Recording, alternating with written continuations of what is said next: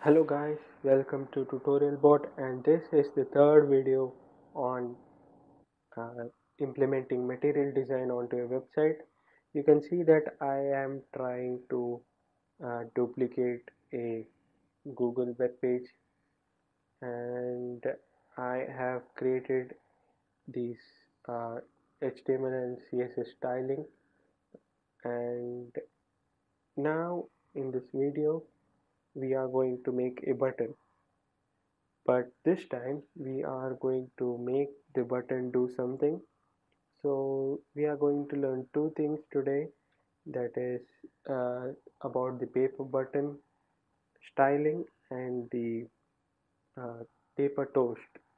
So first we are going to create a button like we did in the second video, and we are going to make this button named toast button, and we are going to give a ID so that we can style this button, and we are going to name T button for toast. Alright, so we are going to style this button, and we have given the name, the ID called T button. So let's see if it appears here. Okay, so toast button appeared here, and now we are going to style this button. Oops, the heck.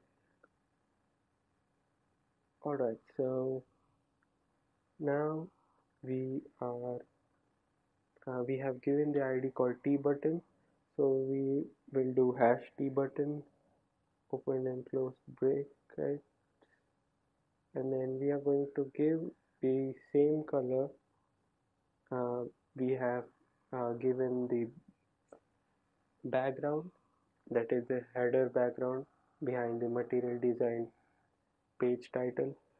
So we are going to give padding top so that it appears below the material design end. So let's say 300 pixel. Save it, and then we are going to make this button raised so that it appears like it is raised. Oops, sorry, it should not be padding top. It will actually increase the size of the button if we did the padding top. It should be only top. So now we change the padding top to top,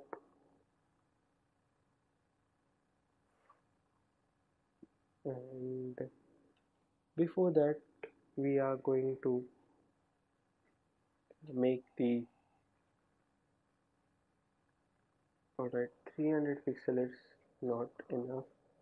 We will increase the pixel a bit, let's say 350, and it is going to be alright. So now it's alright. We are going to change the button background and the button color. So to change the button background, we write background color or only background, and we give the same color from the header background, and color, and this color is for the text color. And if you go there and refresh, you can see that the button appears really well, really nice. And you can also see that the ripple effect has turned white because the color is white now. And now we are going to make this button do something. So we'll write the on click property, and inside the onClick property you are going to write document. Let's first make the toast before we write the onClick property, because we need its ID for the button to work. So we make a tag called paper toast, and it has a property called text which will appear inside the toast. So let's put some random text there and then close the tag, and we are going to give the ID here, let's say toast, and we are going to use this ID for the onClick property of the button. So we write document dot query selector, and it selects a query or an ID. In our case we are going to use the ID, and dot show. Alright, so now it is all done. Let's see if the toast works. Refresh toast button. Oops, I think we did some mistake. Actually it doesn't matter, but let's put small s here and then see if it works. So